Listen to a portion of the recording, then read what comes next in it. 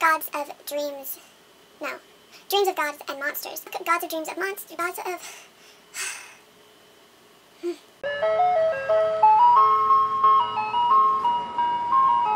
Hey guys, it's Jay, and today I'm here with another Top 5 Wednesday video.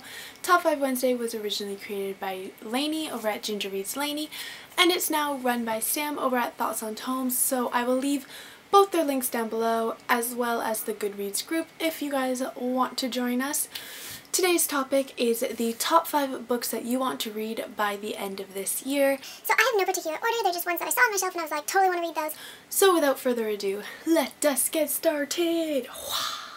The first book that I really want to read by the end of this year is Winter by Marissa Meyer. I don't have it on me right now because my mom is actually reading it, so I don't have the physical copy, so look at this beautiful picture. Wow, it's amazing! I recently read the first 3 books in the Lunar Chronicles and I absolutely adore them. And I want to read Heartless when it comes out, so I need to finish Winter by the end of this year so that I can read Heartless and Stars Above and whatever the other one is that I can't remember the name of. But all the Lunar Chronicles series I'm obsessed with, so I need to finish that book so I can say that I've completed the series. Next is Days of Blood and Starlight by Laini Taylor. This is the second book in the Daughter of Smoke and Bone trilogy. I also have the third book, which is Dreams of Gods and Monsters, which I also want to finish by the end of this year because I loved the first book, but they're huge books and we all know Jay does not do big books well. So hopefully I can get to them. That's my goal. It's gonna happen. Maybe. The third book that I'm hoping to get to this year is Fangirl by Rainbow Rowell.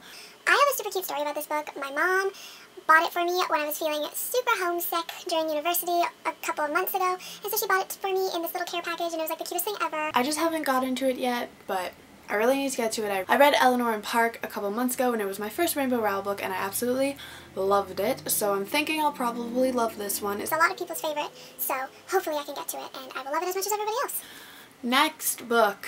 I know, shame on me for like all of these books, but like shame on me hardcore for this one. It's Throne of Glass by Sarah J Maas. I know I still have not read it. I have this one and I have Crown of Midnight and I need to read them so badly and I just haven't gotten around to it.